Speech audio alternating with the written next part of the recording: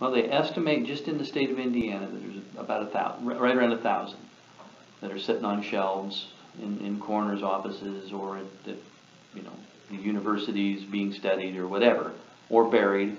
Unidentified is buried.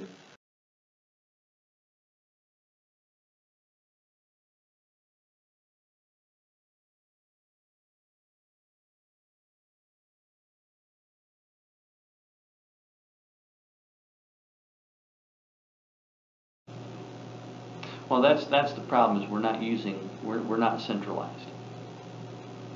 I'm not even sure that Illinois goes outside of Illinois. I know for a while they didn't. Everything was dumped into their state database, and it was not shared nationally. Okay, this was '83. I was working for the ambulance service, and our station was just up the road. I didn't know any of it was going on. Wow. Had no clue. Okay, so what do you want to know about Adam, Brad, and or Charlene? I would like to know anything that you are willing to tell me, show me, let me photograph, any of it. Whatever information you want out there. Well, let's start from the beginning then. I took office as the coroner in 2008, I believe it was. And when I took office, I was the first coroner in Newton County history to have an office. Coroners just handed stuff off to coroner, and that's kind of the good old boy way of doing things. The record keeping part of it was just okay, you're the coroner now, so here's everything. Here's and you keep it at your house. So I demanded that the county give me an office, and they did. They were very, very, very cordial about it. And I showed up at the soon-to-be office, which was just rooms at the time. I hadn't gotten any furniture or anything. I showed up there one day, and he had brought in all of the records that he had at his house, and they were just piled in the room. Oh my God. Banker's box upon banker's box upon banker's box, because we had the aircraft go down here a few years back and killed 68, so we've got all of the records from that. So there were just literally like 20 boxes of just nothing but records from that. But I picked up this one box, and I was actually ready to get, it rattled instead of, and I'm like, this doesn't sound quite, there's something wrong here. And I opened it up, and it was bones. And the only thing on the box was victim 3. It had victim 3 written in the corner. And there was another box that said victim 4. I'm like, oh crap, this isn't good. And then there was a garbage bag that had tape around the top of it and a little piece of paper sticking out that said, I don't even remember what it had on it now. I think it just had Newton County on it. And it was bones as well. The 2 bankers' boxes were the 2 boys. And the bag was the girl. And at that point, I was like, oh, what do we do now? And, there was just a little corner of a piece of paper in one of the boxes that had a number on it, 13-whatever. And 13 I knew was District 13, which is the Lowell Post. So I called up the Lowell Post and asked them to run this number. Can you tell me what this number goes to? And they're like, well, that's an old case. It's closed. You don't need to worry about any of that anymore. I said, no, you misunderstand. I've got the bones. And there's silence on the other end for a couple seconds. And then they're like, hold on, we're going to put you through to the detective bureau. and that started this whole train of rolling. But yeah, we went from bankers' boxes to Tupperware, or Rubbermaid, whatever, and that's what the kids. That's what the kids went in, and we took them down to my state police counterpart, and I took them down to Indianapolis, to the University of Indy, and Dr. Naraki did another forensic anthropological. Dr. Pless did the first one. That was back in the 80s. So obviously things had changed, technology-wise, and knowledge-wise. That started the investigation, really. That's then once the report came in, and we knew. There's the original autopsy report that was done by Dr. Pless. which doesn't give you much. And then when Dr. Naraki was done, we not only had dental charting, but we had a complete and thorough report on height, estimated weight, everything. I think I have a copy of that. I think I found that one online. Along with, all of the different, the various wounds, which that doesn't make any difference for identification, but I mean, he did a super job of the anthropological studies.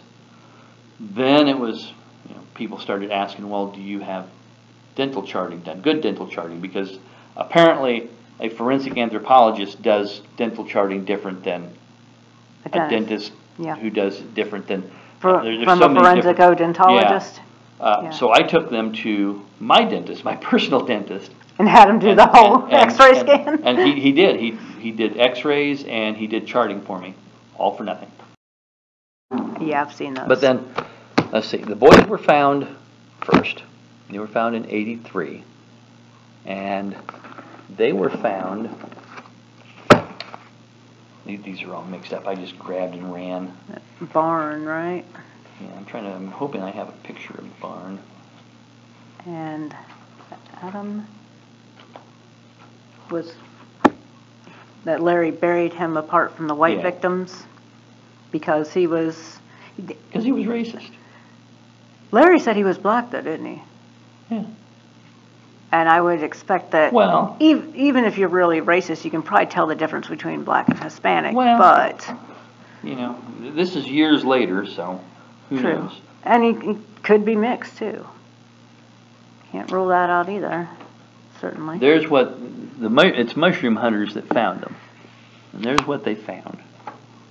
That's some of. Can't hardly.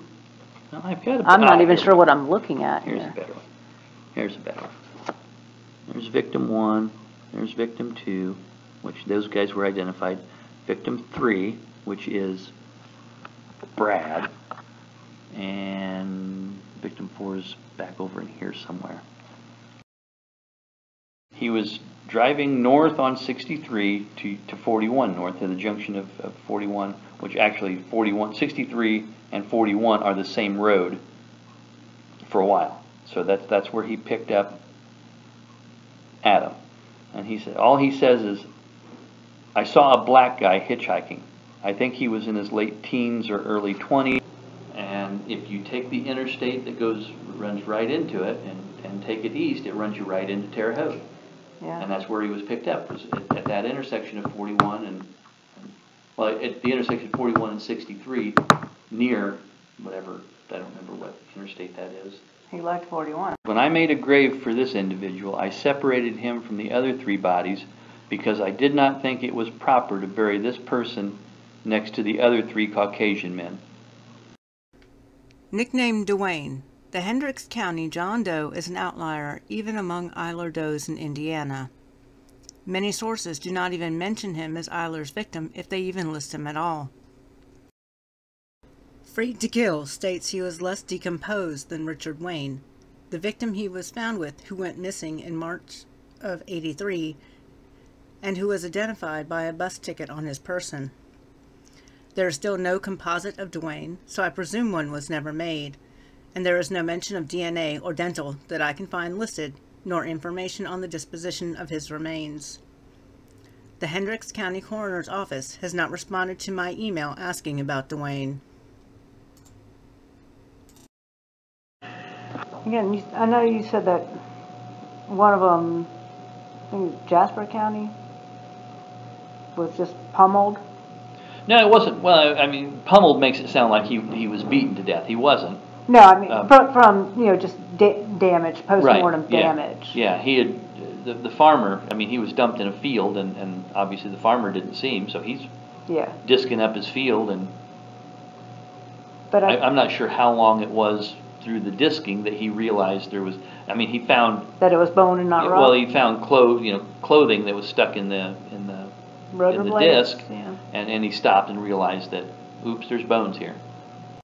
So it looks like the Jasper Doe was picked up. Yeah, he Near was 41. dubbed the highway killer. He used 41 and 57 was his routes of travel.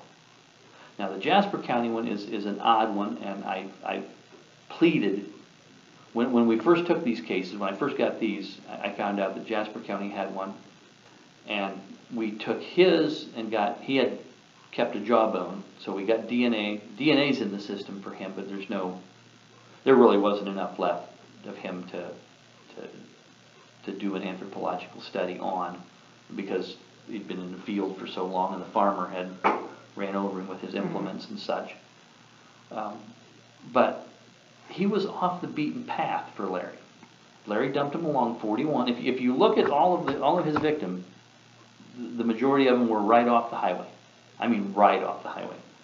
This one was found out in the middle of nowhere, over in Jasper County.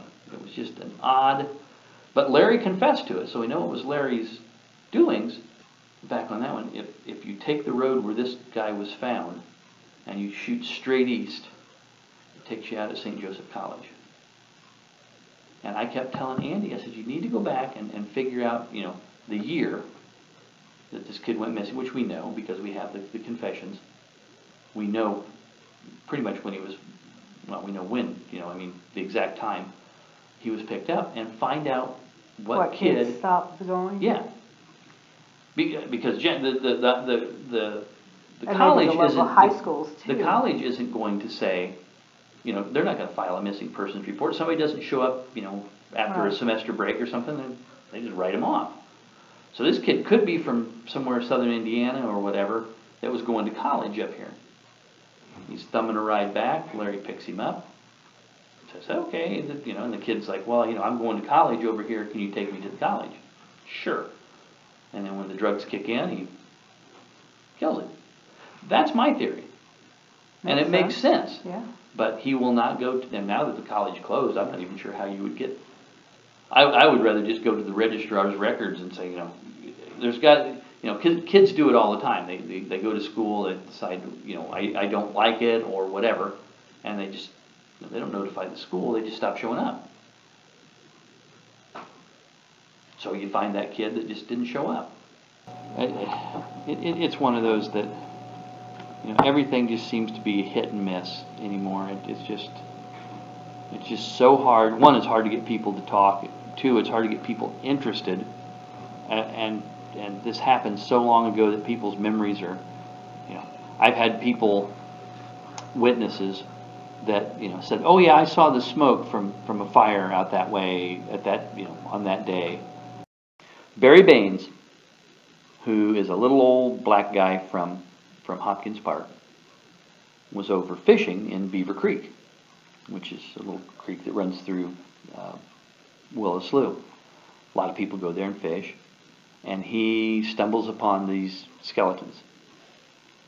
And how I don't know the whole story there, because obviously this was a lot of years ago, but he had hooked one of the skulls, which was hers, and put it in the trunk of his car, and then he drove like a madman back over to Hopkins Park and got the Hopkins Park Town Marshal. I said, there's bodies over there. So he calls Indiana, and Indiana, Newton County Sheriff's Department goes out there, and they find these bodies and stuff, but there's no head. And they're like, well, where in the world is the head? Well, they finally find the head 2 days later in a ditch, just not even a quarter mile up the road on the Illinois side. Well, when they questioned Barry again, he admitted that he had hooked the skull, and he says, after all, and he was, this guy was believable. I mean, he was just petrified. He's like, I forgot that I put the skull in there when I opened my trunk. I found it. I was afraid I was going to get arrested, so I just threw it in the ditch. She was found with a guy. The guy was identified. They'd been shot. They'd both been shot, and then whoever shot him buried or threw tires on top of him, set the tires on fire, tried to burn him up. Well, I know who he is, though. See, he was married. He lived in St. Anne. Well, they identified him almost right away, because that family lives just across the state line.